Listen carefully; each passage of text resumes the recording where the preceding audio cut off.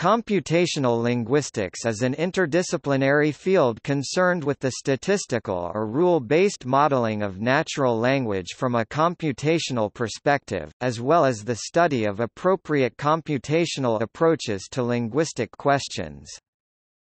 Traditionally, computational linguistics was performed by computer scientists who had specialized in the application of computers to the processing of a natural language. Today, computational linguists often work as members of interdisciplinary teams, which can include regular linguists, experts in the target language, and computer scientists. In general, computational linguistics draws upon the involvement of linguists, computer scientists, experts in artificial intelligence, mathematicians, logicians, philosophers, cognitive scientists, cognitive psychologists, psycholinguists, anthropologists and neuroscientists, among others. Computational linguistics has theoretical and applied components. Theoretical computational linguistics focuses on issues in theoretical linguistics and cognitive science, and applied computational linguistics focuses on the practical outcome of modeling human language use. The Association for Computational Linguistics defines computational linguistics as the scientific study of language from a computational perspective. Computational linguists are interested in providing computational models of various kinds of linguistic phenomena.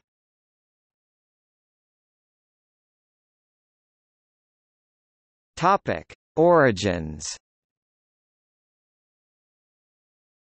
Computational linguistics is often grouped within the field of artificial intelligence, but actually was present before the development of artificial intelligence. Computational linguistics originated with efforts in the United States in the 1950s to use computers to automatically translate texts from foreign languages, particularly Russian scientific journals, into English. Since computers can make arithmetic calculations much faster and more accurately than humans, it was thought to be only a short matter of time before they could also begin to process language. Computational and quantitative methods are also used historically in attempted reconstruction of earlier forms of modern languages and subgrouping modern languages into language families. Earlier methods such as lexicostatistics and glottochronology have been proven to be premature and inaccurate. However, recent interdisciplinary studies which borrow concepts from biological studies, especially gene mapping, have proved to produce more sophisticated analytical tools and more trustworthy results. When machine translation, also known as mechanical translation, failed to yield accurate translations right away, automated processing of human languages was recognized as far more complex than had originally been assumed. Computational linguistics was born as the name of the new field of study devoted to developing algorithms and software for intelligently processing language data. The term, computational linguistics, itself was first coined by David Hayes, founding member of both the Association for Computational Linguistics and the International Committee on Computational Linguistics.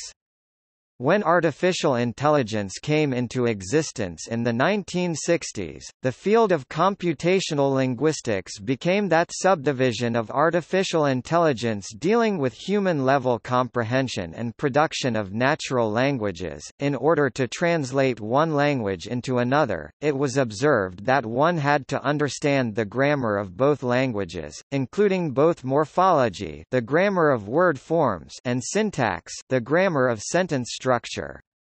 In order to understand syntax, one had to also understand the semantics and the lexicon or vocabulary, and even something of the pragmatics of language use. Thus, what started as an effort to translate between languages evolved into an entire discipline devoted to understanding how to represent and process natural languages using computers. Nowadays, research within the scope of computational linguistics is done at computational linguistics departments, computational linguistics laboratories, computer science departments, and linguistics departments. Some research in the field of computational linguistics aims to create working speech or text processing systems, while others aim to create a system allowing human-machine interaction.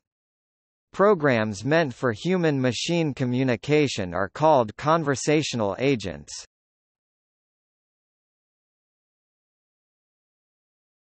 Topic: Approaches. Just as computational linguistics can be performed by experts in a variety of fields and through a wide assortment of departments, so too can the research fields broach a diverse range of topics. The following sections discuss some of the literature available across the entire field broken into four main areas of discourse: developmental linguistics, structural linguistics, linguistic production, and linguistic comprehension.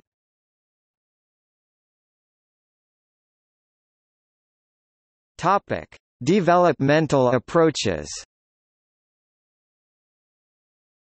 Language is a cognitive skill which develops throughout the life of an individual. This developmental process has been examined using a number of techniques, and a computational approach is one of them. Human language development does provide some constraints which make it harder to apply a computational method to understanding it. For instance, during language acquisition, human children are largely only exposed to positive evidence. This means that during the linguistic development of an individual, only evidence for what is a correct form is provided, and not evidence for what is not correct. This is insufficient information for a simple hypothesis testing procedure for information as complex as language, and so provides certain boundaries for a computational approach to modeling language development and acquisition in an individual. Attempts have been made to model the developmental process of language acquisition in children from a computational angle, leading to both statistical grammars and connectionist models. Work in this realm has also been proposed as a method to explain the evolution of language through history. Using models, it has been shown that languages can be learned with a combination of simple input presented incrementally as the child develops better memory and longer attention span. This was simultaneously posed as a reason for the long developmental period of human children. Both conclusions were drawn because of the strength of the artificial neural network which the project created. The ability of infants to develop language has also been modeled using robots in order to test linguistic theories. Enabled to learn as children might, a model was created based on an affordance model in which mappings between actions, perceptions, and effects were created and linked to spoken words. Crucially, these robots were able to acquire functioning word-to-meaning mappings without needing grammatical structure, vastly simplifying the learning process and shedding light on information which furthers the current understanding of linguistic development. It is important to note that this information could only have been empirically tested using a computational approach. As our understanding of the linguistic development of an individual within a lifetime is continually improved using neural networks and learning robotic systems, it is also important to keep in mind that languages themselves change and develop through time. Computational approaches to understanding this phenomenon have unearthed very interesting information. Using the price equation and Polya-Ern dynamics, researchers have created a system which not only predicts future linguistic evolution, but also gives insight into the evolutionary history of modern-day languages. This modeling effort achieved, through computational linguistics, what would otherwise have been impossible. It is clear that the understanding of linguistic development in humans as well as throughout evolutionary time has been fantastically improved because of advances in computational linguistics. The ability to model and modify systems at will affords science an ethical method of testing hypotheses that would otherwise be intractable.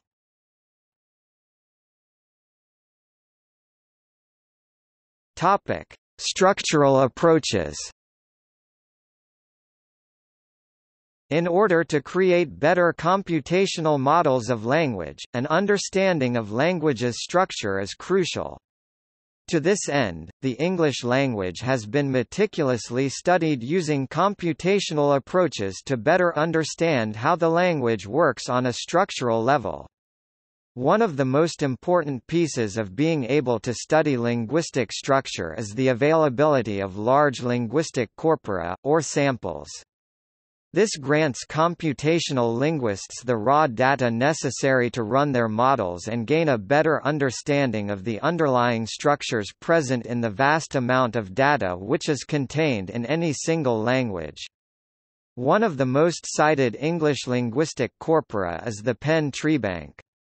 Derived from widely different sources, such as IBM computer manuals and transcribed telephone conversations, this corpus contains over 4.5 million words of American English. This corpus has been primarily annotated using part-of-speech tagging and syntactic bracketing and has yielded substantial empirical observations related to language structure. Theoretical approaches to the structure of languages have also been developed. These works allow computational linguistics to have a framework within which to work out hypotheses that will further the understanding of the language in a myriad of ways. One of the original theoretical theses on internalization of grammar and structure of language proposed two types of models. In these models, rules or patterns learned increase in strength with the frequency of their encounter. The work also created a question for computational linguists to answer: how does an infant learn a specific and non-normal grammar, Chomsky normal form, without learning an overgeneralized version and getting stuck? Theoretical efforts like these set the direction for research to go early in the lifetime of a field of study, and are crucial to the growth of the field. Structural information about languages allows for the discovery and implementation of similarity recognition between pairs of text utterances. For instance, it has recently been proven that based on the structural information present in patterns of human discourse, conceptual recurrence plots can be used to model and visualize trends in data and create reliable measures of similarity between natural textual utterances. This technique is a strong tool for further probing the structure of human discourse. Without the computational approach to this question, the vastly complex information present in discourse data would have remained inaccessible to scientists. Information regarding the structural data of a language is available for English as well as other languages, such as Japanese. Using computational methods, Japanese sentence corpora were analyzed and a pattern of log normality was found in relation to sentence length.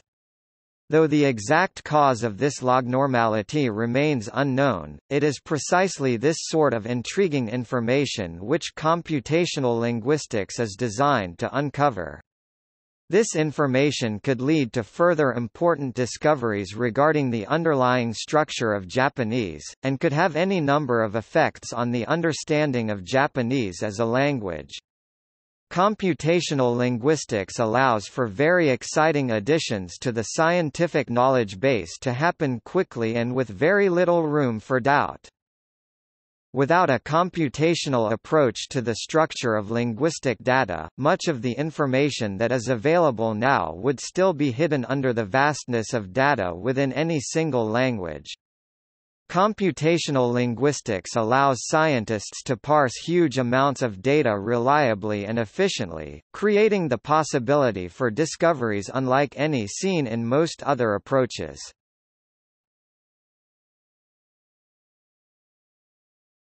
Topic: Production approaches. The production of language is equally as complex in the information it provides and the necessary skills which a fluent producer must have. That is to say, comprehension is only half the problem of communication. The other half is how a system produces language, and computational linguistics has made some very interesting discoveries in this area. In a now famous paper published in 1950, Alan Turing proposed the possibility that machines might one day have the ability to think. As a thought experiment for what might define the concept of thought in machines, he proposed an imitation test, in which a human subject has two text-only conversations, one with a fellow human and another with a machine attempting to respond like a human. Turing proposes that if the subject cannot tell the difference between the human and the machine, it may be concluded that the machine is capable of thought. Today this test is known as the Turing test and it remains an influential idea in the area of artificial intelligence. One of the earliest and best-known examples of a computer program designed to converse naturally with humans is the ELIZA program developed by Joseph Weizenbaum at MIT in 1966. The program emulated a Rogerian psychotherapist when responding to written statements and questions posed by a user. It appeared capable of understanding what was said to it and responding intelligently, but in truth it simply followed a pattern-matching routine that relied on only understanding a few keywords in each sentence. Its responses were generated by recombining the unknown parts of the sentence around properly translated versions of the known words. For example, in the phrase, "It seems that you hate me," ELIZA understands "you" and "me," which matches the general pattern "you some words me," allowing ELIZA to update the words "you" and "me" to "I" and "you," and replying, "What makes you think I hate you?" In this example, ELIZA has no understanding of the word hate, but it is not required for a logical response in the context of this type of psychotherapy. Some projects are still trying to solve the problem which first started computational linguistics off as its own field in the first place. However, the methods have become more refined and clever, and consequently the results generated by computational linguists have become more enlightening. In an effort to improve computer translation, several models have been compared, including hidden Markov models, smoothing techniques, and the specific refinements of those to apply them to verb translation. The model which was found to produce the most natural translations of German and French words was a refined alignment model with a first-order dependence and a fertility model 16. They also provide efficient training algorithms for the models presented, which can give other scientists the ability to improve further on their results.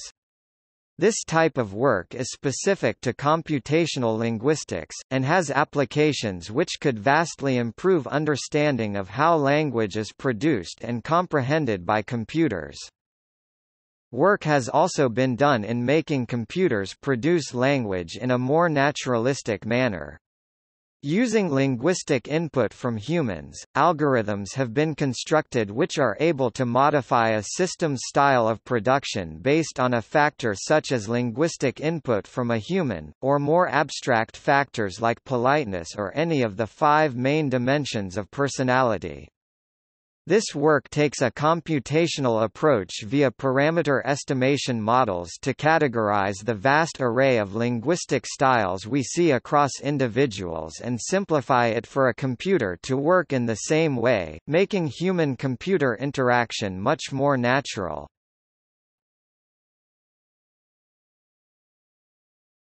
Topic: Text-based interactive approach. Many of the earliest and simplest models of human-computer interaction, such as ELIZA for example, involve a text-based input from the user to generate a response from the computer. By this method, words typed by a user trigger the computer to recognize specific patterns and reply accordingly, through a process known as keyword spotting.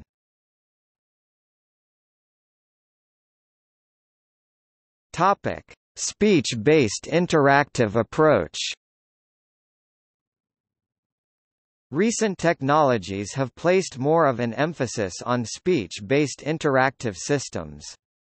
These systems, such as Siri of the iOS operating system, operate on a similar pattern recognizing technique as that of text-based systems, but with the former, the user input is conducted through speech recognition. This branch of linguistics involves the processing of the user's speech as sound waves and the interpreting of the acoustics and language patterns in order for the computer to recognize the input.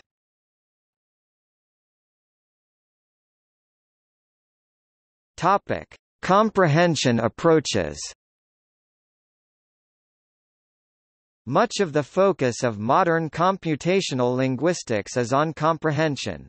With the proliferation of the Internet and the abundance of easily accessible written human language, the ability to create a program capable of understanding human language would have many broad and exciting possibilities, including improved search engines, automated customer service, and online education. Early work in comprehension included applying Bayesian statistics to the task of optical character recognition, as illustrated by Bledsoe and Browning in 1959, in which a large dictionary of possible letters were generated by learning from example letters, and then the probability that any one of those learned examples matched the new input was combined to make a final decision. Other attempts at applying Bayesian statistics to language analysis included the work of Mosteller and Wallace 1963, in which an analysis of the words used in the Federalist Papers was used to attempt to determine their authorship, concluding that Madison most likely authored the majority of the papers. In 1971, Terry Winograd developed an early natural language processing engine capable of interpreting naturally written commands within a simple rule-governed environment. The primary language parsing program in this project was called SHRDLU, which was capable of carrying out a somewhat natural conversation with the user giving it commands, but only within the scope of the toy environment designed for the task.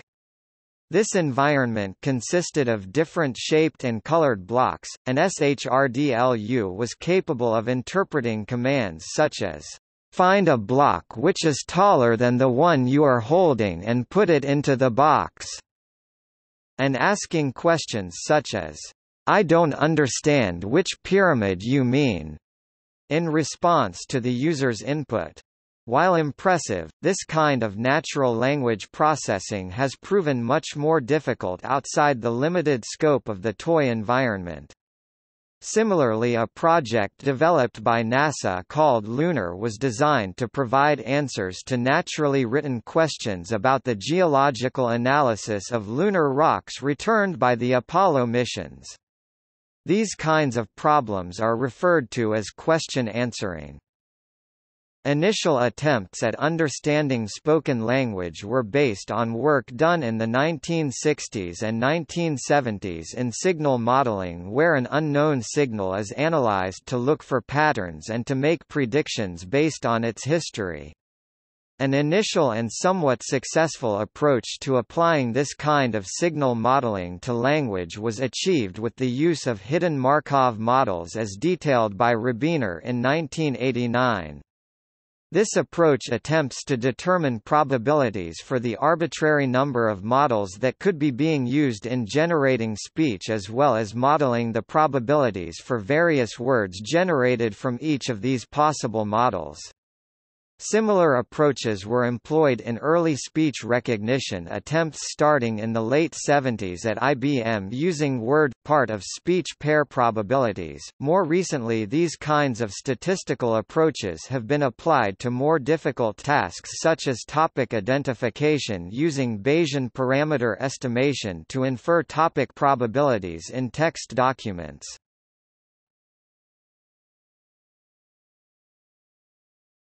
Topic: Applications. Modern computational linguistics is often a combination of studies in computer science and programming, math, particularly statistics, language structures, and natural language processing. Combined, these fields most often lead to the development of systems that can recognize speech and perform some task based on that speech.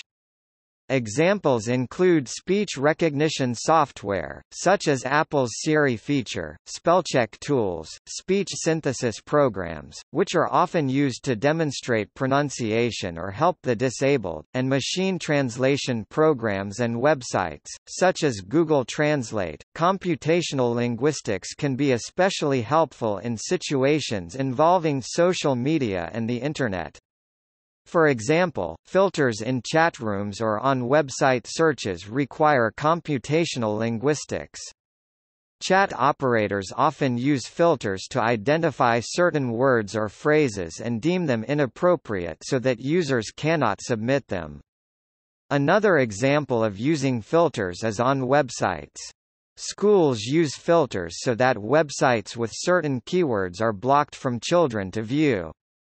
There are also many programs in which parents use parental controls to put content filters in place. Computational linguists can also develop programs that group and organize content through social media mining.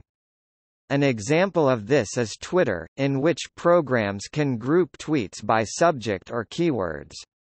Computational linguistics is also used for document retrieval and clustering.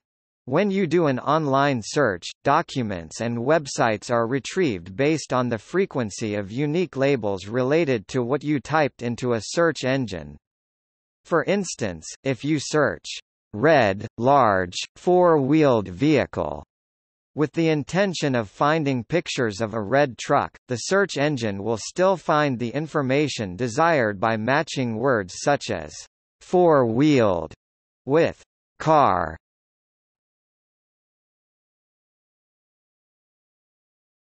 Topic: Subfields.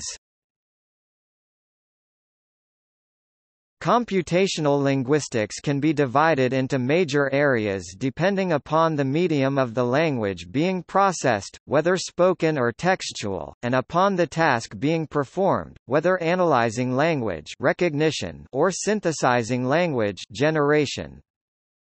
Speech recognition and speech synthesis deal with how spoken language can be understood or created using computers. Parsing and generation are subdivisions of computational linguistics dealing respectively with taking language apart and putting it together. Machine translation remains the subdivision of computational linguistics dealing with having computers translate between languages.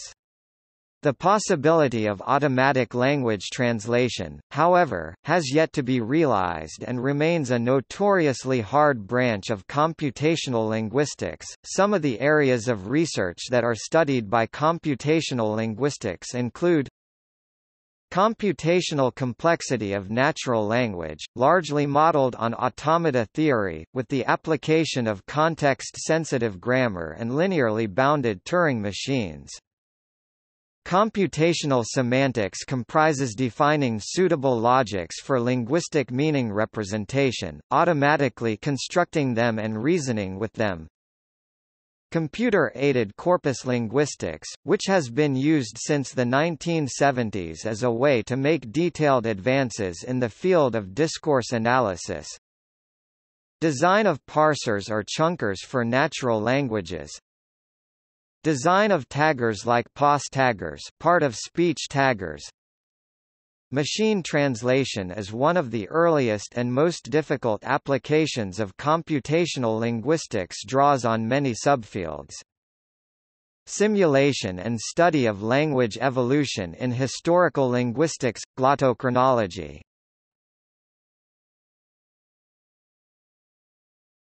Topic: Legacy. The subject of computational linguistics has had a recurring impact on popular culture. The 1983 film Wargames features a young computer hacker who interacts with an artificially intelligent supercomputer. A 1997 film, Conceiving Ada, focuses on Ada Lovelace, considered one of the first computer scientists, as well as themes of computational linguistics. Her, a 2013 film, depicts a man's interactions with the world's first artificially intelligent operating system. The 2014 film The Imitation Game follows the life of computer scientist Alan Turing, developer of the Turing test. The 2015 film Ex Machina centers around human interaction with artificial intelligence. See also